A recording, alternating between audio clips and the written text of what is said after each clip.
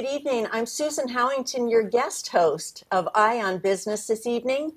And I'm really pleased to have as a guest of mine, Debbie Holzkamp. Debbie is the CEO and founder of an exciting academic endeavor called Sales to Jobs Academy. Debbie, tell us about Sales to Job Academy. Absolutely. So Sales to Job Academy is bridging the gap between employers looking for qualified sales candidates and Americans looking for job security. Employers are reluctant to hire people who have little sales experience and people who have no formal training. And so, it can be a very expensive proposition. Mm-hmm. Americans are looking for alternatives. They don't necessarily want to go back to a 4-year degree school and learn sales or formal sales training. And most of the 4,300 universities and colleges across America don't offer a formal sales training program. So we have the solution. We're an alternative career school, and we exist to bridge that gap. Mm-hmm. And from what I understand, you are accredited. You have a very rigorous curriculum. Yes, we do. It is instructor-led. The students have homework, and they are graded. Yes, so they are. Tell us a little bit more about that. Okay, so it's a instructor-led 5-week, 15-session college-level program. Mm-hmm. And the first thing that students do is they go through a highly predictive sales assessment that will show them promising matches to sales career roles. And those roles include anywhere from a strategic account manager to a system sales specialist to new business developer to a dealer sales representative. It's a whole variety.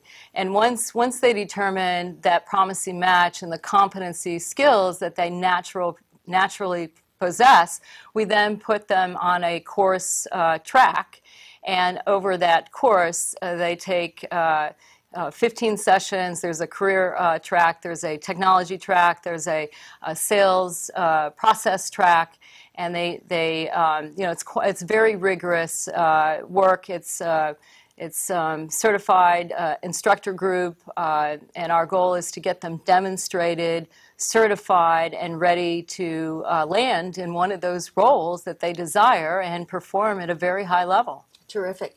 You had once said to me in passing that you felt that a sales career provides job stability, career stability. Yes. That's a rare find these days with a lot of functional areas in a company. Yes. So what's your thought on career stability as it relates to sales professionals? Yes. So in this program, we do a variety of things to give people the sales career security and that income level. And it starts with that highly predictive sales assessment. Nobody's really doing that profiling. So once you know what your true match is, right there, to then focus on that, on really demonstrating the skills and going through a rigorous program, and then having 13 assignments graded for competency skills and being able to show that to an employer, show that, and so once you become certified after the 5 weeks, you're now set to hit the ground running and perform at a very high level. And so when you get into that role, you have the skills, you have the certification, you have the profile match. You're setting yourself up for job security and income security into the future. Terrific. So the first sales job that someone has after they've completed your program is they have to get themselves a job, right? Yes, they do. So that's the ultimate sales challenge. Yes. But your company or your academy, from what I understand, you play an active role in bringing employers to the students that have completed the curriculum. And in addition, from this determining where the person best fits in a sales role, you can guide the company to the perfect candidate. Yes. In reality. Absolutely. So the whole career track part of this school is really, really important. And so people are selling themselves right from the get-go, and we're helping them to sell themselves and engage with that employer. And it starts with that profile matching. Power Connections, Inc., you help lead us through one of the career tracks. You're helping candidates and students in our class actually build their LinkedIn profile brand, and highlighting those competencies, those skill sets that match the employer, so that when the employer is actually engaging with them and looking at their overall profile, it certainly matches the role. So they're selling themselves through their social media, their LinkedIn profile. They're selling themselves through, they have to learn how to do a 50-second personal brand about themselves and the value that they bring. And we're introducing them along the way. We're networking. We have a huge network of employers, and we're introducing them and networking them to those specific roles that they desire to land in. And so, yes, we bring the employers to them, and we bring the candidates to the employers. Perfect. I love what you do, Debbie. I love the fact that you're fueling the economy. You're providing a track for people for a career that will lead to success for them. You're teaching them a terrific skill that will serve them well for the rest of their lives.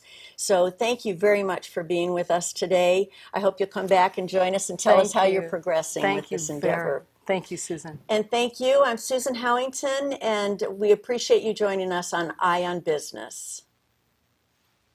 I'm Debbie Holzkamp. I'm CEO and founder of Sales to Job Academy, and you are watching Eye on Business. Hi, I'm Susan Howington, your host on Eye on Business, and I'm very pleased to have with me Sherelle Jackson. Sherelle, welcome to Eye on Business. We're happy to have you here. Hi, Susan. Thank you. You're welcome.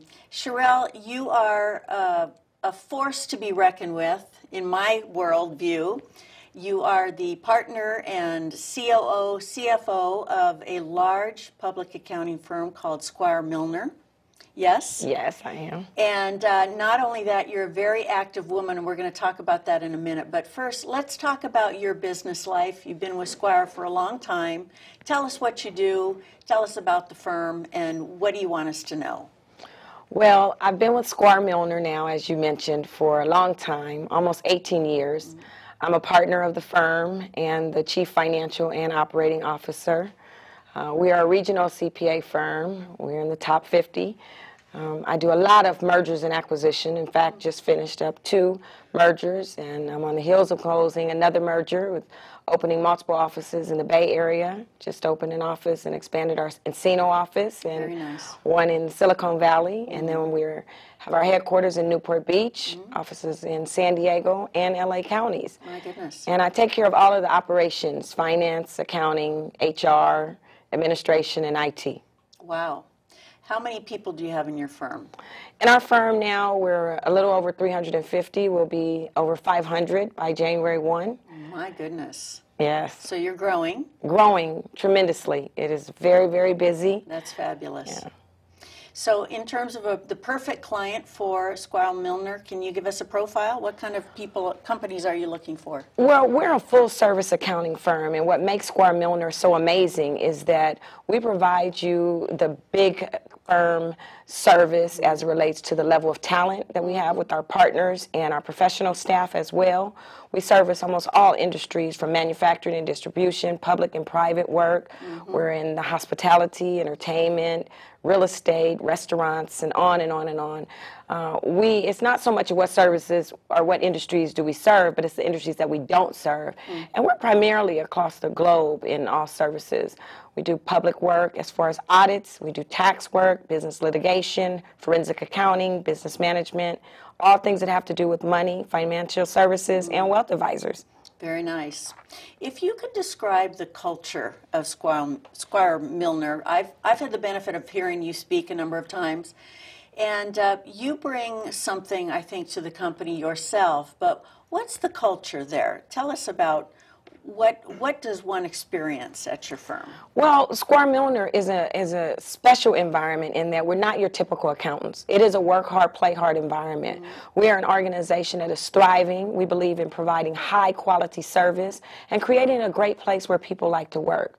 We appreciate attracting excellent talent, so we pay a premium for our talent compared to our competition.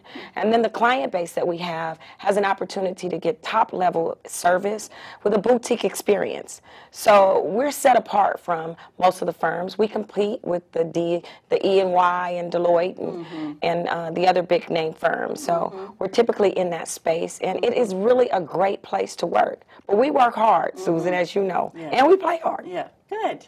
There's a lot to being Sherelle Jackson. There's a lot about you that is tremendously full and robust. And so if being the COO and CFO partner of Squire Milner wasn't enough, there's another part of you that is very active in the community. You are a keynote speaker. You are a member of boards, and why don't we learn a little bit about that? What boards are you on right now? Well, I love the community, and when you describe me, whether it's my professional or my personal life, I'm built to serve, and I love making a difference in the lives of others. So currently, I'm sitting on the board of Human Options, and I also sit on the board of Big Brothers, Big Sisters of Orange County and the Inland Empire, and then I serve on a number of advisory committees with Concordia and with Cal State Fullerton's Leadership Advisory Committee, and then a few other organizations in our community. But the bottom line is that it's important that we use our life to make a difference. And I think as a leader, whether it's in business or in community, that's what our primary purpose is. Well, I want our viewers to know that you're also the founder-creator of a nonprofit called Leadership in Heels. And I think that title is very provocative, so tell us about that. Well, Leadership in Heels is a speaker series that is really designed for people to take their life to the next level. And I believe that if you have one person in your life that you influence, then you are a leader, and therefore you belong to attend a Leadership in Heels event. As you know, it was originally designed for women, by women, for the sole purpose of making a difference in a woman's life. But as we've grown with Leadership in Heels since 2015, we've really discovered that women and men are better together. And when a woman is better, then together we're better. My managing partner, Steve Milner, is a man. I have the privilege of running the operations, and I believe that when you invest in the women in your organization, the organization does nothing but thrive. And so at Leadership in Heels, we provide themes that are aligned not only with your professional life, but professional and personal and community. Because I believe that oftentimes we compartmentalize our lives, and if we can really take our life and integrate it, then we're more effective. We also highlight a person in business at each event, and then we donate a portion of our net proceeds to a nonprofit. Very nice. When I think of you, Sherelle, and all of your business and your work in the nonprofit and all of the activities that I see that you participate in, I think of you as having a huge relevancy cachet, if there is such a term. You're so relevant, and you're so contemporary, and you're so well-rounded. You're so knowledgeable because of these things. But we can't all be Sherelle Jackson, right? Right. I'd like to try, but I think I would fail miserably. So if you were to give me or one of our viewers some advice about how do you build your relevancy cachet, how do you become this well-rounded person who's informed and active and doing something that makes a contribution, what would you say? You know, Susan, I appreciate the compliment. Thank you so much. But to your point, although I know that you were being funny about it, the key is that first you have to get to know yourself. And I think that nobody can be themselves better than you. And so in order for us to be the most effective, we have to get in touch with who we are and be authentic about who we are. I mean, oftentimes we wear a mask. We operate in a sense of fear. And I believe that it's okay to be afraid, but don't move according to how you feel. Move according to what your end goal is. And in regards to really being relevant, once you make a decision on who it is that you are and or who it is that you want to be, make sure that the steps that you take are aligned with those end goals. And that's where you get the satisfaction. And I think that when we are more fulfilled within, then we can make a positive impact on others. And so you don't have to be Sherelle Jackson. You just have to be your authentic self. Then you become effective and you make a difference. Wonderful. What a great way to close this interview. Thank you for those words of wisdom. Thank you for being with us today. And thank you for being with us on Eye on Business. Thank you, Susan. Hi, I'm Susan Howington, special guest host. Hi, I'm John White, author of What You Don't Know About Listening Could Fill a Book. And you're watching Eye on Business. on Eye on Business. And I'm pleased to say that we're going to be interviewing a president of a company who has a huge international footprint in the enterprise resource planning software industry, more commonly known as ERP software. Joey Benedretti, welcome to the show. Great, thanks Susan, thank you for having me on. Happy to have you. Tell us a little bit about your company. You're the president of a US-based company called CISPRO. Right, CISPRO Impact Software, we're part of a big global enterprise.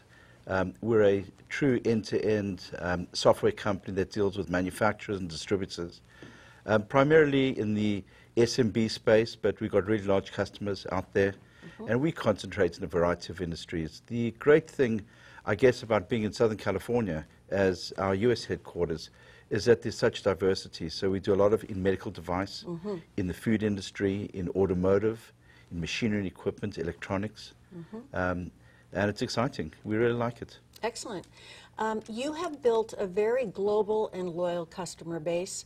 Can you give us some idea of how have you gone about doing that? You've been in business a long time, but you've really developed a wide and variety of businesses throughout the globe. Right. I think the key is to be customer-centric. And to start to be customer-centric, you've got to look at where you lie, right? And for us at CISPRO, the very basis of our customers is our first-line customer is the person next to you.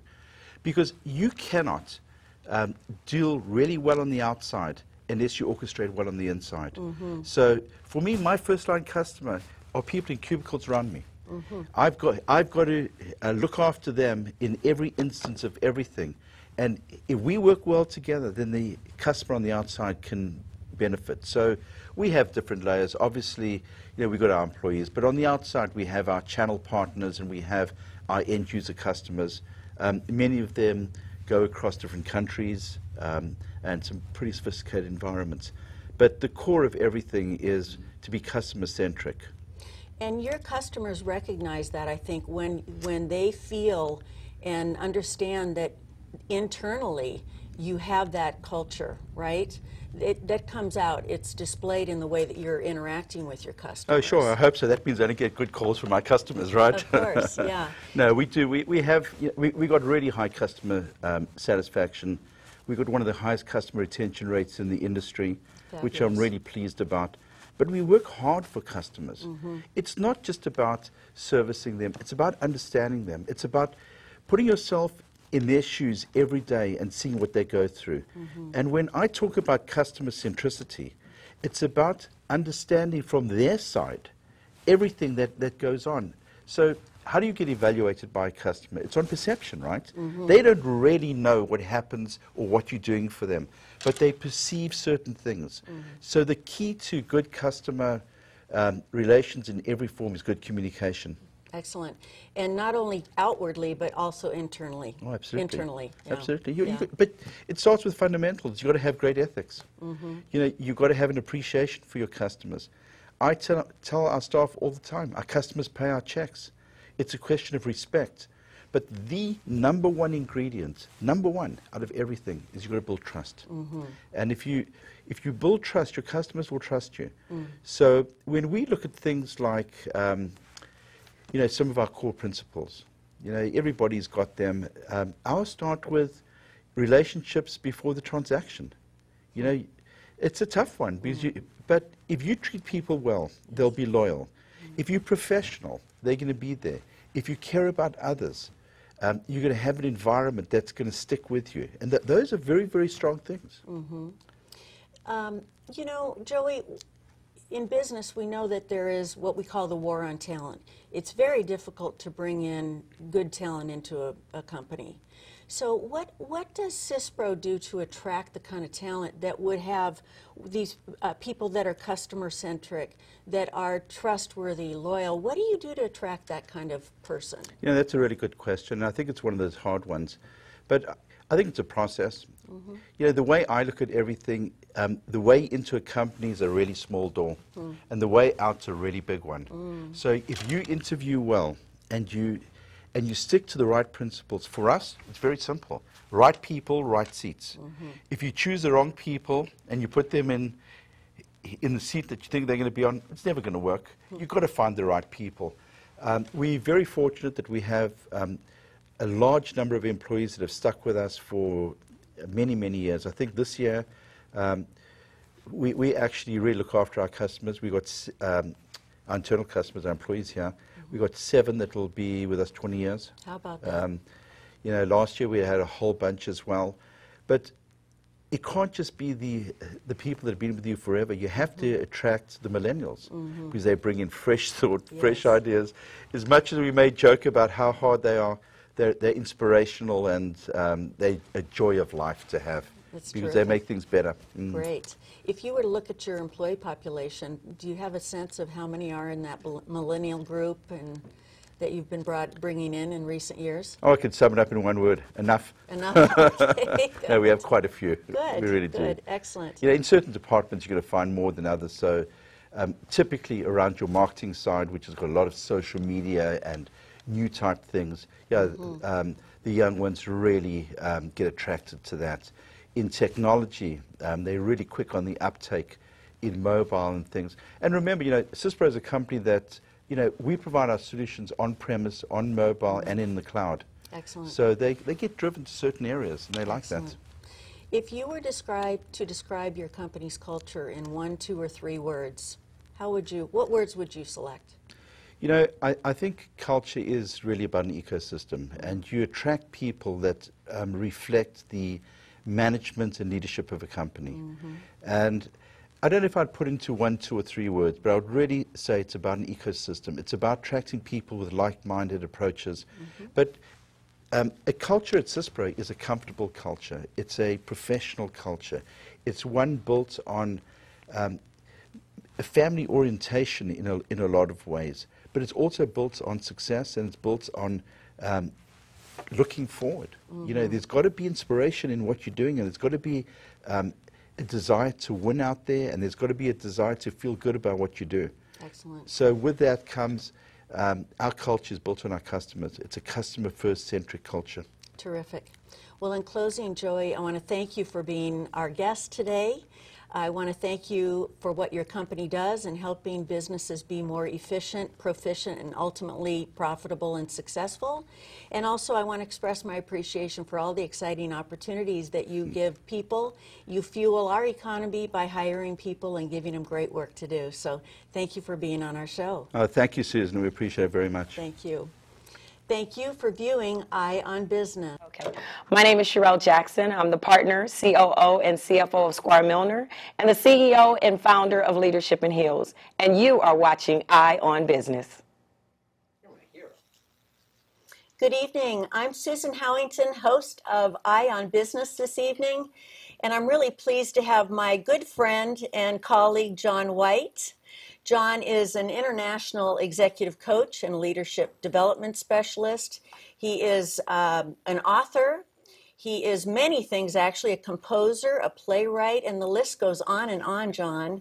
But tonight we're going to be focusing in on a book that you've recently written that's called What We Know About Listening Could Fill a Book. Exactly. John, you have coached CEOs all over the world. You've probably seen and heard everything. At what point, was there a point in time when you started to see the thread or you started to connect the dots that listening was at the root of a lot of leadership pain and deficits? Well, it actually happened with my own leadership. I was an executive at a medical device company, and I got some feedback that I was not very consensual. And so I started doing research about that. I was concerned about that perception. And I found that listening is a core behavior to being perceived as being consensual, empathetic, and also research shows that it's essential for being strategic. So some people skills as well as business skills. So I was on a crusade then for another 3 decades, really, to try to figure out how to become a better listener myself. And when I started coaching others, I found they have difficulty changing that behavior. So I had to find a way to simplify it so adults that have learned listening from the time they were a child, how they can now change that in their executive leadership behavior and become more effective. Excellent. What are some symptoms, if you will, of poor listening abilities in a leader or a leadership team? There's several that really stand out, and I would say when I would go in to consult with a firm about leadership, or if I was coaching somebody, I would find listening as a root cause of some of these situations about 40% of the time. It could be that there's a lot of passive-aggressive behavior, so there's frustration, people are not really hearing each other. It could be that we're not meeting our goals, that we're not clear about instructions or expectations and being able to get things done. Also, I kind of specialized in companies that were going through gigantic change. And when followers don't follow in the midst of change, very often it's because there's no listening going on. So I was seeing it pretty much everywhere, and it was just trying to diagnose whether that was one of the key failings at that time for the individual or the organization. I love your book. I use it in my own practice, but getting a little granular, you mentioned that a poor listening technique is using eye contact as a factor for effective listening, and I'm guilty of that, so I had to wince a little bit. So tell us about that. I think you use it in a good way. And it's not that it's a poor behavior. It's just that we rely upon it. We think that we're forming the bond. Listening has really two purposes. One is to collect information. The other is to prove to the other person that we actually care enough that we're listening. And eye contact doesn't do the second at all. We can actually sort of zone out while we're making eye contact. Absolutely. And I look like I'm listening to you, but I'm not really. So what we want to do is substitute behaviors that really show the other person that we're listening. And that's why, yes, it's still good to make eye contact. It's a matter of human warmth. It's good to affirm by going, like you just did to me. That's a good thing to do as well, but it doesn't prove that you're listening. Right.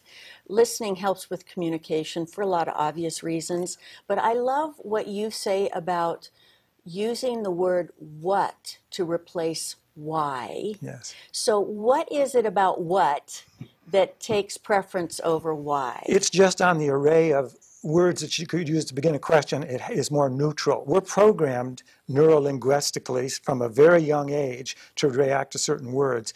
And when we were little, our parents often said, "Why'd you do that?" And even with the tone, they're conveying that this is not going to turn out well. So as we get older, that's implanted there by our parents, our teachers, a spouse, a boss, and every time they ask us why, we know some sort of punishment's going to follow. Now, it's happening on a subliminal level. But what we want to try to do is neutralize language so we avoid any of that. Is this a silver bullet? Does it make every conversation better? No. But if we use what, and we've researched this kind of all around the world, in almost every language, when a question is asked with the word why, it creates some defensiveness in human beings. And we know that what is much more neutral. The second most neutral word is how. But the difference between what and how is about this big, and then why is way out here on the Richter scale. So what's the best word? And it just takes practice, and any question could be asked that way. Yeah, I also believe that what opens up the answer a little bit more. It does. It's very open-ended, and that's the second characteristic of a great question, is that it's open-ended. So it causes the other person to speak. When I ask you a what question, and you have to say more, I must have liked what you were saying. I've invited you to speak. That's a good sign. That's good conversation. Yeah. Well, the good news is, from what I've learned, is that good listening skills can be learned. It's something that we can adopt in our lives, and we can see results rather quickly. Yes, we can. But the best way, of course, is to learn the skills and practice them and try them in a very safe place. Go to somebody we really like and trust and try having a conversation, have it go well. Adult learners don't learn well when they go someplace that's very threatening and fail. So what you want to do is learn the three characteristics of a great question, take it to a great relationship, practice it till you're comfortable, and then start gradually using it elsewhere. We actually think to learn it and sustain it for an adult human being takes about 6 months. Okay. So yes, you can learn quickly, but will you retain it? Will you use it under fire? It takes a little longer. So it takes some work, Yes. but it's worth it. Oh, I think it is in business and personal relationships both. Excellent, John. Thank you so much for joining us. You're welcome. Good to see you again, Thank Susan. you for your good work. Thank you. Teaching us all how to be better listeners. Happy to. And thank you for joining us on Eye on Business. Hi, I'm Susan Howington, and you're watching Eye on Business. Hi, Paul. Hi, Susan. Nice to have you with us today. Thank you very much. I'd like to introduce Paul Brubaker. Paul is a human resources executive, And Paul is here to talk to us about winning cultures. Now, before we get started, I think it's worth noting that you have a rather unique background for a human resources executive, in that you've actually been an executive in operations as well as finance before you even became an HR guy, right? That is right. Yeah. Yeah. So I think that builds a really great platform for you to talk about winning cultures, because you've seen it from, you know, the 360 degree of view of looking at a company. Yeah. So a winning culture is probably not exclusive to just certain functions within a business. It probably encompasses the whole thing, right? Absolutely. Yeah. Critical to Yeah. the business. Good. So Paul, what is a winning culture and why is it important? Well, and I'll start out with the finance and operations of it. It's, you know, as leaders, we need to create a culture that brings out the best in our people. Mm-hmm. Now, why is that? Well, what's our most expensive cost on our income statement? It's people, mm-hmm. right? Most often. Yes. And because of that, and then you've got this low engagement, right? And people you're getting 70% mind share instead of 100%. Yeah. So if you're really good, you're getting up towards 100. And if you're not very good, you're way down there. So basically you're spending 100, the salary doesn't go up and down by how engaged they are, it stays. Yes. So if you can just get people to move up toward that 100% engagement level, mm-hmm. then you got a better investment in your people. Mm-hmm. So by getting a winning culture, getting that engagement, you're actually putting money onto the bottom line. Interestingly, today I read that Gallup's latest poll said only 21% of employees strongly agree with the statement that their performance is managed in a way that motivates them to do outstanding work. Is that right? 21%. Jeez. So, you know, scary. I think. It is scary, yeah. So it's really important. Yeah. So what are some keys to creating a winning culture? You know, it's really about the leader, mm-hmm. and not just the leader of the company, but the leader of every group. Yeah. And some will use the word manager, and I'll just use it interchangeably as we talk. But it's the first thing you got to do is build trust. Mm-hmm. And so how do you do that is the big question. Mm-hmm. And I think that the leader needs to be humble and vulnerable. Mm. And the reason I say that is if you believe you are the only one that has the good idea, yeah. and that your idea is right, mm-hmm. why do you have your people? Right. Right? So you've got all these brains. People are looking at things differently. It gets to diversity of viewpoint. If you don't bring that diversity to the table and hear other people's view, and then work toward a common solution that people can buy into. So you've got to build that trust, and by being vulnerable, you do that. Mm-hmm. Then you've got to, of course, listen yes. and take some action. And when people, your team, start to see, oh, they actually heard me, we're actually rolling down this road together, I'm going to help make that happen. Mm-hmm. So they get committed to the process, and they get excited about it, and they get accountable for it. Sure. And then as the leader, you got to go break down the barriers to make sure that that project or process gets implemented and things move forward. So that's kind of your job as the leader. And then you come back and you give credit. You give credit. You know, perfect. Celebrate. Yeah, I think it's important that employees actually see you demonstrating what it is that you're professing, you know, and also that you are executing. That's important as well, isn't it? Totally. You've got to deliver results for the company, and the people don't feel fulfilled if they don't see the results. Right. So you use the word winning in winning culture. I think we all have our own definition of win, but how do you define the word win? And I like to use two words, actually, win and have fun. Okay. Have fun and win. Perfect. It's very much a virtuous cycle. So you can have fun at work. I have fun every day at work. Perfect. There's challenging situations that I don't like as well. I'm still having fun because as long as I feel I'm adding value. Great. But you don't know if you're winning unless you have metrics in place. Mm. So you've got to have metrics. You've got to be sharing your metrics, and people got to know when you're accomplishing what you're set out to do, your targets. And once you do, then everybody can rally around that. You can recognize people. You can celebrate when you hit the numbers. And that's one part of winning. And then the other part is winning with people. And if the company starts to win, then you grow and there's opportunity. And there's opportunity for growth. And even if the whole company isn't, you can move people within your group and give them opportunities to grow. And what I've seen is you can really attack a turnover problem. You can attack, the cultural problem of just people that are unhappy coming to work.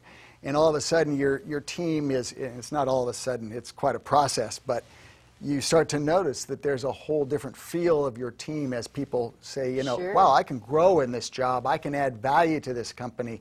And then that's when the fun comes in, because now you're having fun watching them grow, you're having fun because the company's growing and making money. Absolutely. So it's the virtuous cycle, win and have fun. Absolutely. Wonderful. Okay, in closing, Paul, your professional tagline is leading change, inspiring others.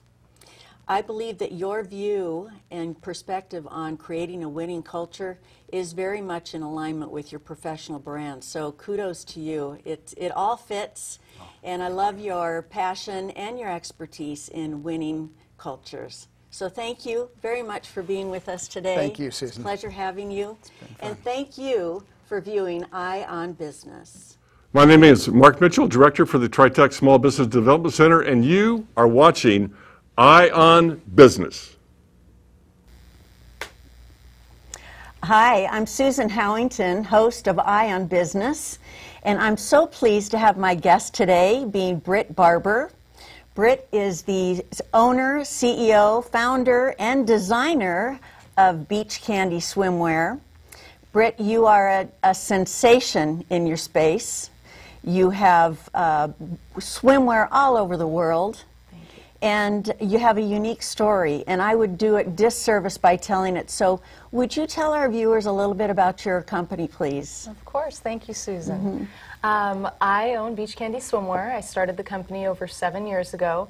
We exist to make sure that every woman feels her best in a swimsuit. That's what inspired me in the first place, and I've been working at this dream for over 10 years. We have women every age, size, shape in the store. We design custom swimwear, but we also sell our ready-to-wear swimwear. So you sell custom swimwear. We do. How in the world do you do that? Every woman's body is different, as we know, and swimwear is tricky. Absolutely. That's what inspired me in the first place. I have a background in sewing, pattern making, and just design in general. And again, I'm inspired by making sure every woman feels her best in a suit. So it started with making custom suits, and our ready-to-wear collection is based off of exactly what our custom clients order. So it's based off of what real women want by real women, and so it's really a listening. I don't really do trends. I do classic styles and cuts that make women feel great in a swimsuit. I understand that you have a fashion degree from the Pratt Institute in New York. Yes. And I've always wondered, in the active wear, the clothing line, there are so many pieces of clothing you could be designing. Why did you pick swimwear? It seems like such a narrow focus. Absolutely. Swimwear lights me up. What I love about it most is the psychology mixed with it. When a woman puts on a swimsuit, she's not in lingerie in candlelight with her partner. She's in the sunshine with family, friends, new dates, boyfriends.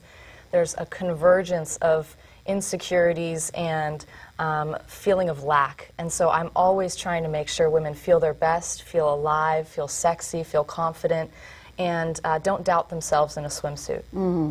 I have to admit, swimsuit shopping is not my favorite thing to do, and I think I speak for a lot of women. It's a horrid experience for many of us. I mean, if you were to ask me to go shopping today, I'd say, great, where are we going? If you said, let's go shop for swimwear, I'd probably think of a dentist appointment or something that I needed to go to. Or paired with happy hours. Yeah, exactly. Right. So to hear you express your passion around making women feel confident and beautiful in swimwear, I mean, truly, I think that's a difference about who you are and what you translate into the swimwear that you make. At least it has to be, because your swimwear is a sensation. Thank you. Thank you so much. I understand also that wherever your swimwear is sold, it sells out. And you're all over the world in beautiful stores, beautiful retail. Yes. But you've got a new strategy, I understand, about how to get your swimwear to the women of the world. Absolutely. I just kind of try and broach the issue with women all shapes and sizes so they get that they're not left behind, they don't have to leave their cover-up on, that they're not forgotten, and that's why I get up in the morning. That's what I think about before I go to bed every night, is how to make sure that women get it, that they can feel fabulous in a suit. Absolutely, after children and after life happens and our bodies change, that's when we shine most. Perfect. You not only sell in retail spaces, but you sell online. How is that possible to sell a custom suit online? It is one of our focuses every day to make sure that the message gets across, that again, it's not just another flat screen with a girl in a swimsuit. So every day we're working on, each product has, you can choose the coverage options, so skimpy or full, tops with pads, without pads. And then we also have a custom quiz online where women can describe what it is that holds them back from wearing a suit. Is it tummy issues? Is it arms, thighs? All the issues that women feel when swimsuit shopping. And then I've started to fit women over FaceTime. So we make them a custom fits garment. We send it to the client wherever they are in the world. We fit over FaceTime, and the result is astounding. It's a perfect swimsuit. I get these testimonial emails that just make me feel like it's all worth it. So it's wonderful. Your passion and your vision is being met. Yeah. And you have the stories to prove that too. Thank you. So you must have the measurements, though, down to a simple science for women to use. I mean, they've got to measure themselves for these custom suits. So how did you come up with this system?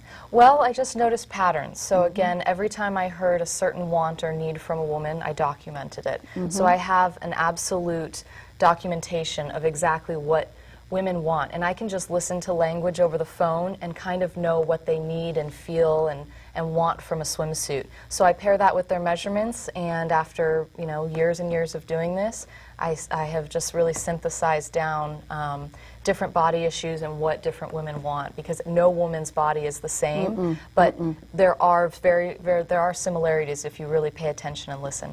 Interesting. Your website is beautiful, and I see that you have a chat option. So women, I'm sure, love to talk to you about bathing suits and what they don't like about it, what their insecurities are. I mean, you must hear all kinds of stories in the course of your day, just the business day. Yes, all the time.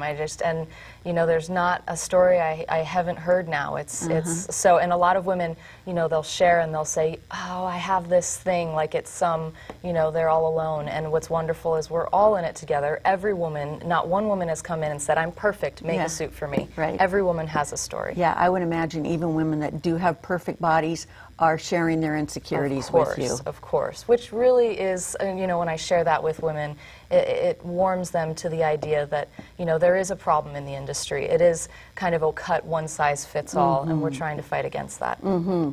You've had some great marketing and advertising. Your suits have been featured in Sports Illustrated. You were the editor's pick in 2012. Your swimwear has been featured in that edition every year since.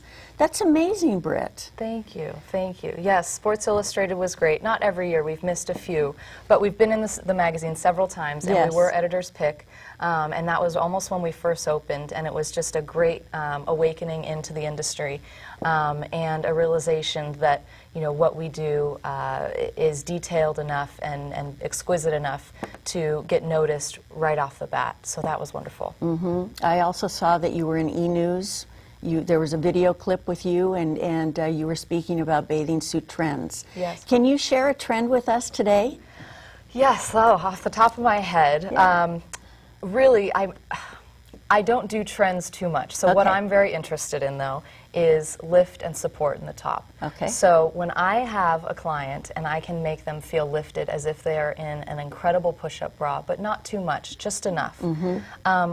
Every woman just is dazzled by that in the fitting room. The fact that it's not a thin strap, it actually lifts, supports. The fabric is dense and supple and holds, as do our elastics on the side. So I'm very interested in the classic and timeless trend of fit. I just have to push that. If I had to pick one, I will stick to that for the rest of our business days. And I think that's the core of what every woman wants, is a bathing suit that fits them. Absolutely. And they can feel like it fits, and, Absolutely. and it looks great on them. When you're tugging and pulling and kind of, trying to adjust constantly, that's not helpful to confidence and feeling good in a suit. So we really make sure that it stays on, it fits, you put it on once and you don't have to touch it or worry about it the rest of the day.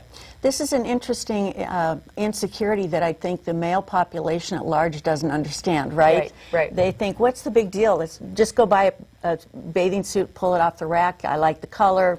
It'll do. Absolutely. But for women, it is such a significant piece of clothing. Yes. And yes. it determines whether or not you're going to enjoy your vacation, right? Absolutely, absolutely. Yeah. And some husbands get it. They come knocking at my door, Christmas, all the holidays. They know that it makes their wife happy, and they want them to feel sexy and fabulous on a trip, so it's important to them. Others don't, but I salute the husbands and the boyfriends and the men out there that really get that it makes a difference in women's lives. It's fabulous. Yeah. So you have built a business. You are continuing to build this business. It's in a unique space. You're manufacturing swimwear. You customize that swimwear. I mean, what don't you do in that swimwear space, Britt? Is there something else you could be doing, or that you could share with us? Or I don't do maternity suits yet. Mm-hmm. I've done them custom, but I don't have them in the line. So mm-hmm. one day, maternity, I do custom also mastectomy suits, but I don't have them in the line. A lot of the reason is most women who are pregnant or have had a mastectomy, they have very specific needs. So I don't necessarily want to bring that into a volume space until I have more data. Mm-hmm. Well, you are a sensation. You are such a force in the swimwear industry. You've done so well. So honored to have you on the show today. Thank you very much for not only fueling our economy with product and people that work for you, but also making women happier, and so that they can enjoy those times in their life that requires wearing a swimsuit. Thank you, Britt. Thank you so much, Susan. It's been an honor. You're welcome. And thank you for joining us today on Eye on Business. I'm Susan Howington, your host. Hope to see you again next time.